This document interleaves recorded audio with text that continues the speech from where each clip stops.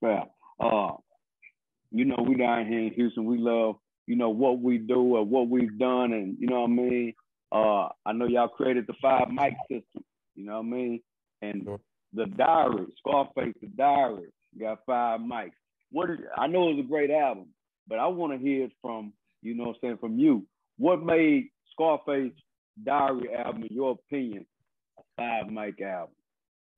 Well, the truth is, when it came out, it got four mics.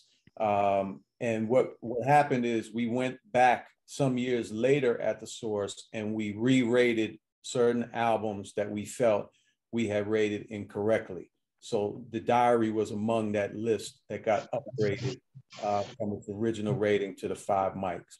So I can say, we made, obviously we didn't get everything right. The Chronic got 4.5, and that obviously got revised to five mics. And, there's a lot of other ones on that list. So, but, at the time that the diary came out, the Ghetto Boys had, been making an impact for a number of years. And, there was a certain affinity that folks had for Face. I mean, Willie was dope and Bill was dope as well, the whole group.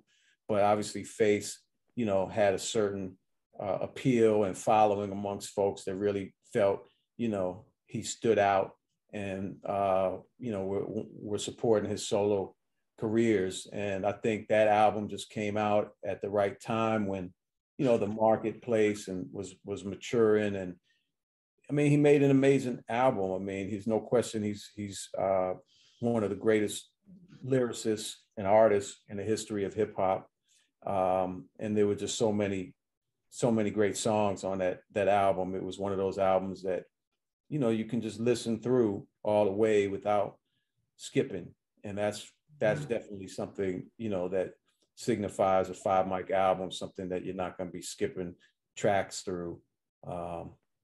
So, I mean, that's the greatest songs of all time. One of the most powerful songs of all time on that album, along with, some of the other great stuff. I think Mind Playing Tricks on Me remake or whatever was on there. I love that song. There's a bunch of stuff on there that was great.